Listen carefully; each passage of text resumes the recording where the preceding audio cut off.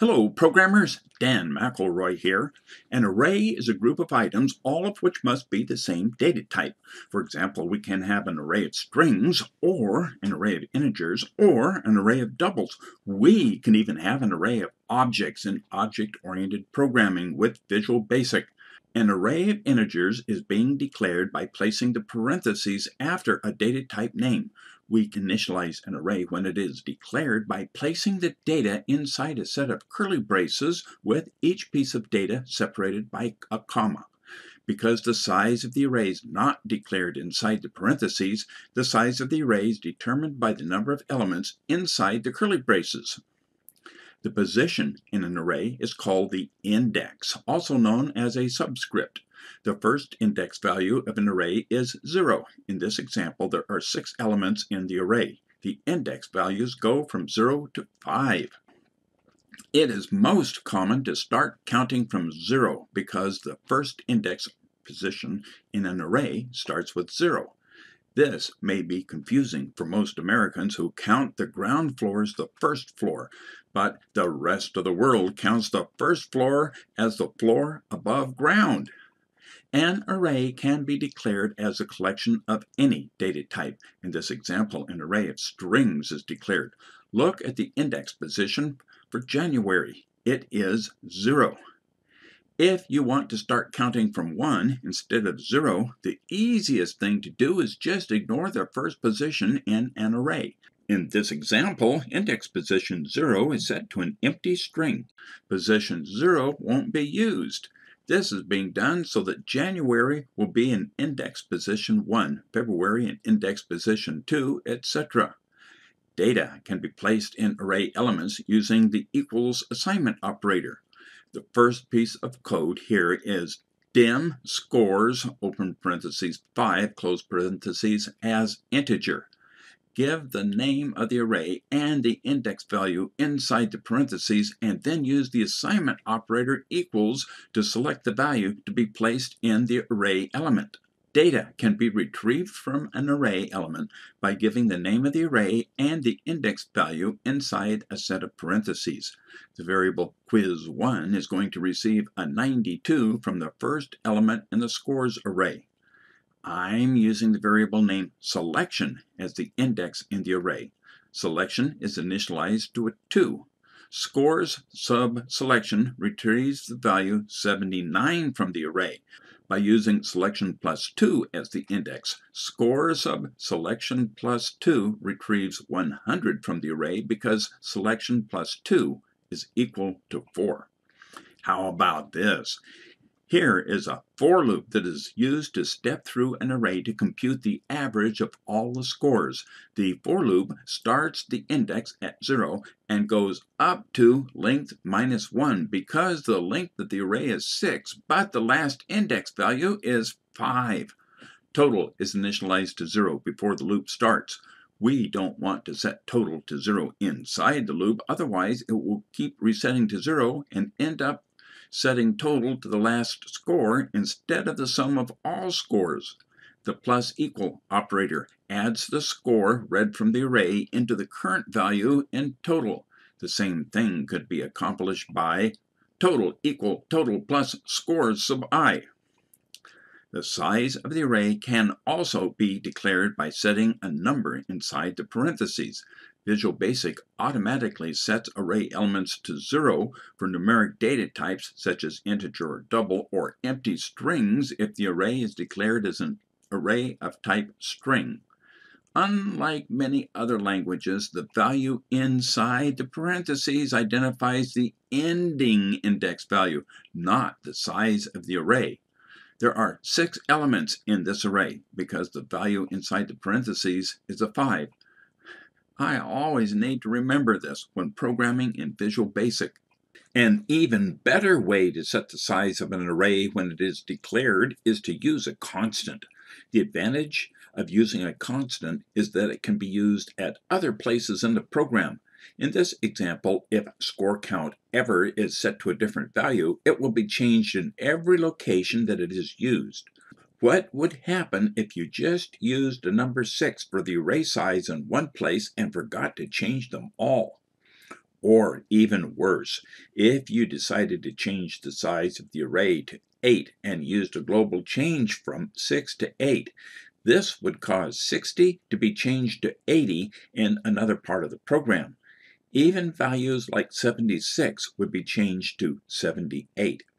Global find and replace is very useful, but be careful and don't just do a replace all unless you are very sure of what is getting updated. Visual Basic has two functions that work with arrays that can be used to determine the lower and upper index values. L-bound is the lower value, typically a 0. U-bound is the upper limit for the index values, typically the length of the array minus 1.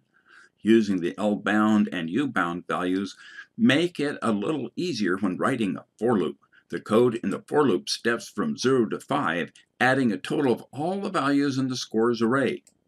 When the for loop is complete, the average is computed using the total divided by the number of elements in the array specified by scores.length.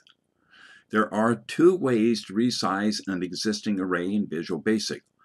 All the data is lost in the first example, but data is saved in the second example. Another way to resize the array and retain the original values is to use the resize function that belongs to the array class. Array.resize, open parentheses, array name, comma, new size, close parentheses. The array class also has a function that is used to clear a section of an array. Array.clear, open parentheses, array name, comma, start index, comma, number of elements. In this code, array.clear, open parentheses, scores, comma, 1, comma, 3, close parentheses, starts at index position 1 and clears 3 elements. And yet another function that belongs to the array class. Array.sort, open parentheses, array name, close parentheses, sorts the array in ascending order. Although there is not a specific array class function to sort in reverse order, the array class does have a function named reverse that can be used after the sort so that the resulting values will be sorted in reverse order. The reverse function can be used at any time within an array, not just after the sort function is called. Arrays can have up to 32 dimensions. However, I have never seen more than 3 dimensions used in a program. So far in the discussion, we have only covered single-dimensional arrays. Here is a single-dimensional array that has 5 elements. It is being used to hold 5 quiz scores for a single student. Although the diagram shows numbers in the array, the dim statement did not place those values in the array. The array can be loaded with values when the program is run. Here is an example of a 2-dimensional array with 9 rows of 5 columns in each row. The dim statement declares the array, dim, class scores, open parentheses, 8, 4, close parentheses. The first number in the parentheses identifies the row, and the second number identifies the column. The dim value as integer declares an integer. The assignment part of the statement equals class scores, open parentheses, 7, 2, close parentheses, retrieves the value from row 7, column 2. Wow, here's a 3-dimensional array with 3 classes of 9 students each with 5 quiz scores for each student. Dim, class scores, open parentheses, 2, 8, 4, close parentheses, as integer declares a 3-dimensional array that is initialized to all zeros. The diagram in this example shows numbers in the array. They would need to be placed in the array by the program when it is running. The dim class scores, open parentheses, comma, close parentheses, does not have any numbers inside the parentheses because the size of the array is going to be determined by the initializer values inside the curly braces. This is called implicit sizing. There is a set of curly braces for the entire array, and there are groups of curly braces and values for each row. Commas are used to separate the values, and a comma is placed after the closing curly brace for a row when another row is going to be defined. Sometimes it is easier to use multiple lines in Visual Basic when lines are long or defining a multi-dimensional array. What is most important is to make sure that you place the curly braces and commas in the correct locations. Remember that an open-close curly brace pair is needed for the entire array, and open-close curly braces pairs are needed for each row. Commas are needed to separate the values, and commas are needed to separate the rows themselves. Nested for loops can be used to move through a multi-dimensional array. You can either step by column or row. Just remember that the row is the first index and the column is the second index when selecting a cell in a two-dimensional array. Here is an example of program code that determines the average of all scores for the entire array.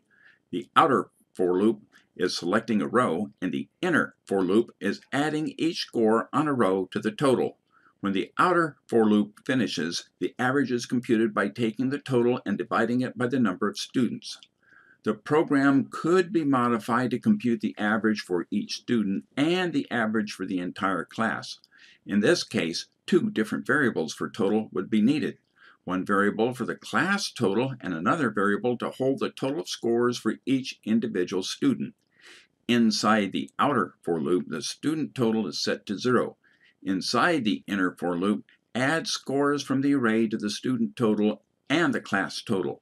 When the inner for loop ends, compute and display the total for the individual student. When the outer for loop ends, the class average can then be displayed as is currently being shown in the code. This is the end of the Introduction to Visual Basic Arrays presentation. More information on VB arrays can be found either online, the textbook, or another presentation for these topics. Arrays and functions or subroutines, parallel arrays, arrays of objects, dynamic arrays, jagged arrays. Enjoy working with Visual Basic Arrays. See you later. Bye.